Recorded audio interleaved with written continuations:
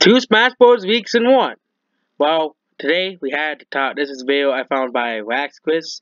Still, I don't watch, but this video looked. But he did sell this very important information.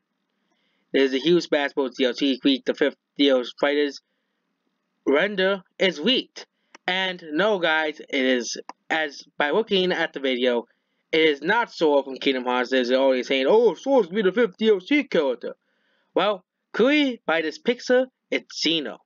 Obviously, could make it fake, but obviously the person is taking an actual screenshot of the picture.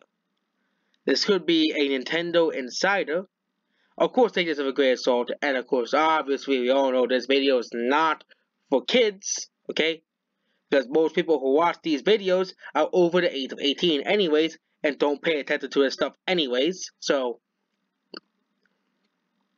I kind of think that Smash Bros. Is a game for older people, and also excuse me for burping, but I kind of think that Smash Bros. Has always been a game for older people instead of kids. But this is the Geno week, and this is the Geno render. There isn't really much to talk about, okay, it's Geno render for Super Smash Bros. Okay, could the fifth fighter be Geno? Okay, um. And of course, we have all these, shaky leaks coming out. It's all you always find these leaks that are pretty shaky. Problem is that it's funny how all these leaks they couldn't get like a good screenshot. They had to have these shaky cameras. Okay, we don't know if this week will be real, but hopefully the fifth fighter could be Geno.